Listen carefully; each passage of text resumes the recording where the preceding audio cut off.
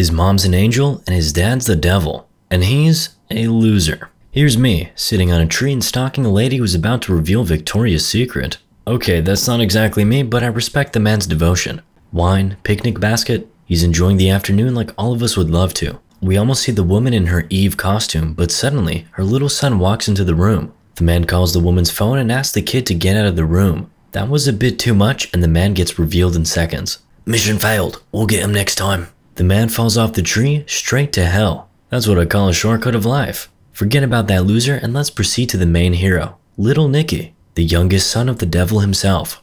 He's jamming in his room, enjoying hell's life and stuff, when Jimmy walks in and calls Nicky for a meeting. It's time to discuss who's going to rule hell for the next 10,000 years.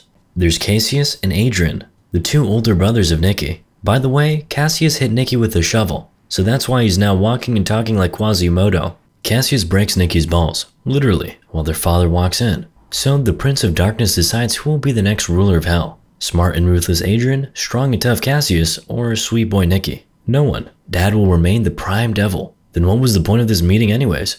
Maybe just to show his sons how he's shoving a pineapple up Hitler's, yeah.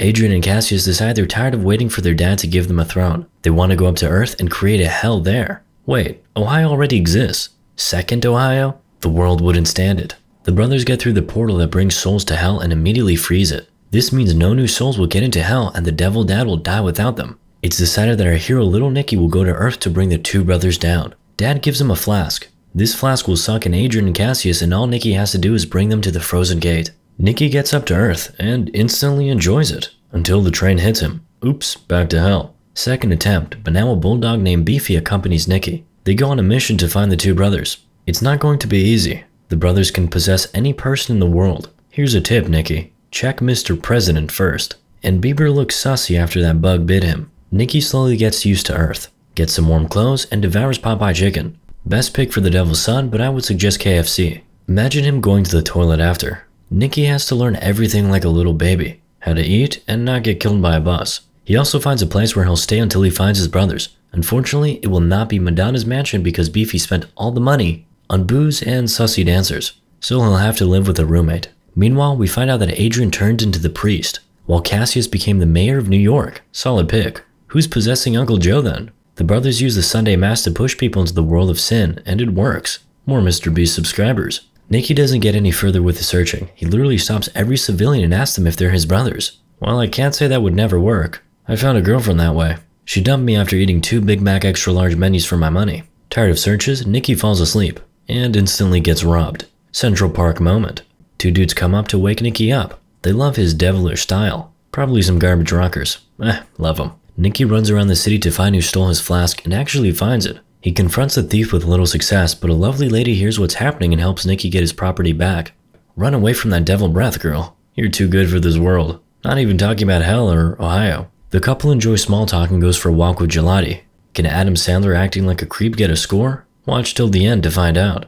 Oh nice, the man licks the girl's hand and she enjoys it.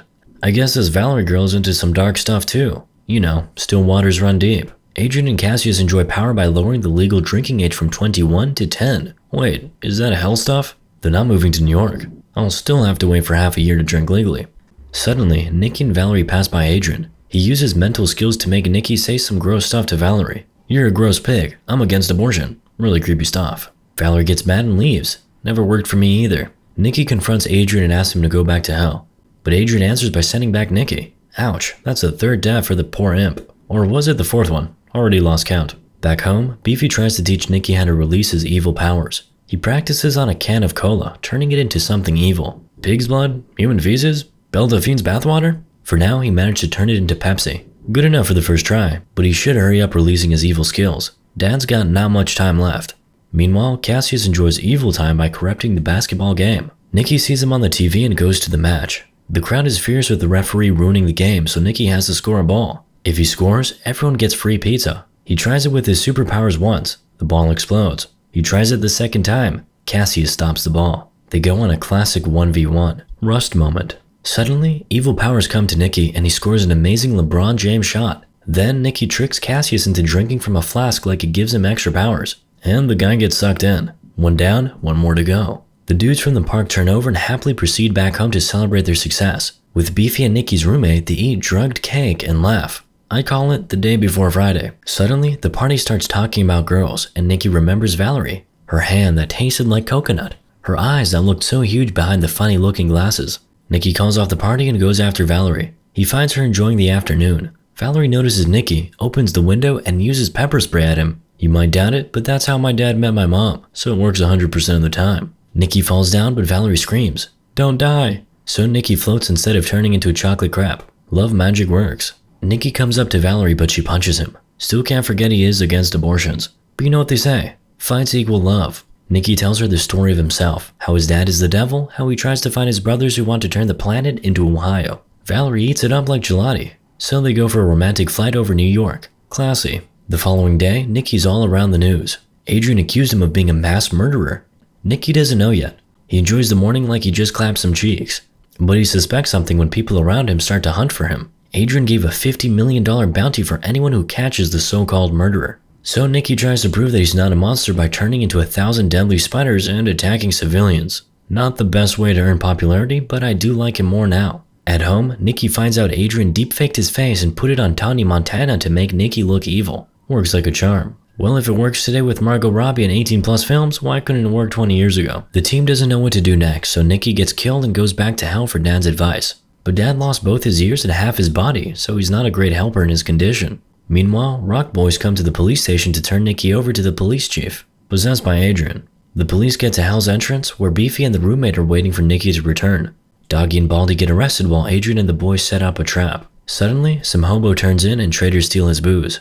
It's peppermint snaps, and Adrian loves it. What a coincidence. The boys handle the drink for Adrian, but the devil's son sees it's a sussy situation. Adrian reveals one of the rockers as Nicky and gets him out of his body cover. In the police station, Beefy uses his hot-as-hell pee to smoke out the officers and escape. Adrian tries to capture Nicky in his flask and uses Valerie as a hostage. Get in or she dies. Top 10 pickup lines for Sigma males.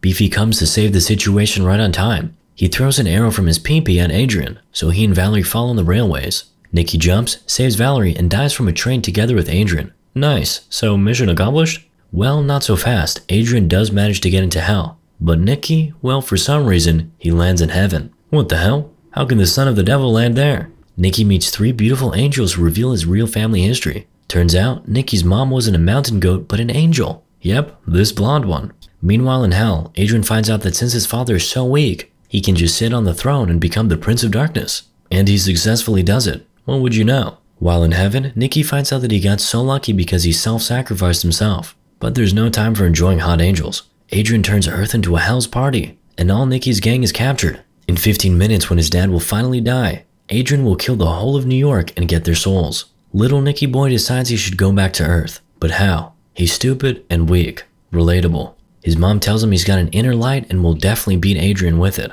She also hands him a glowing ball. Not sure what it is, but it'll work when needed. Nicky returns to Earth and uses the power of goodness to turn the imps on his side. He then challenges Adrian and they both perform a good/evil duel. Then they fight with hands, with pillows, based on the Bible by the way. Nicky almost gets Adrian in the flask, then Adrian almost does it. Eventually, they both get in. 3 brothers fight in a flask when Nicky finally gets out and kisses Valerie. Oh wait, that was Adrian. He triumphantly flies around celebrating the victory of evil powers. Too soon. Using the power of love, Nicky gets out and uses the mysterious ball his mom gave him. And guess what? The damn Ozzy Osbourne gets out, bites Adrian's head off and spits it into the flask. Valerie kills Nicky and he gets back in hell with the 2 brothers. Mission accomplished. Papa Devil revives. The 2 naughty brothers end up in Hitler's, yeah, while Nicky goes home and enjoys family time with Valerie. Never knew I would say that sentence in my life. Moral of the story? Adam Sandler's the devil for making these movies.